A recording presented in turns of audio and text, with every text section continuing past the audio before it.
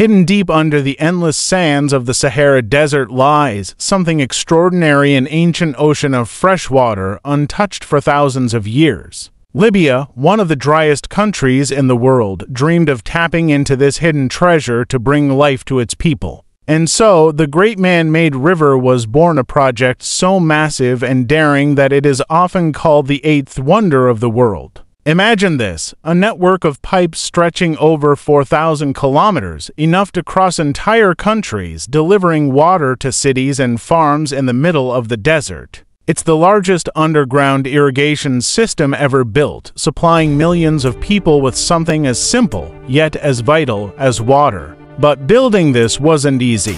Engineers had to drill deep into the earth to reach the ancient aquifers, sometimes over 500 meters down. They had to design pipelines strong enough to carry water across one of the harshest environments on the planet, the blazing hot Sahara Desert. It took years of planning, hard work, and determination to make this dream a reality. For the people of Libya, the Great Man-Made River was a miracle.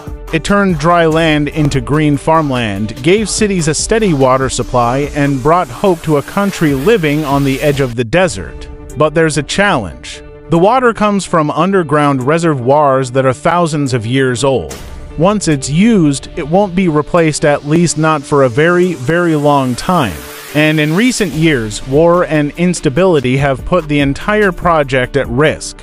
Parts of the system have been damaged, and maintaining it has become harder. Still, the Great Man-Made River is a symbol of human determination. It shows us what is possible when people refuse to give up, even when the odds are against them. But it also reminds us that we need to take care of the resources we have for ourselves and for future generations. This is the story of Libya's Great Man-Made River, an incredible achievement, a lifeline in the desert, and a challenge for the future. Subscribe for more.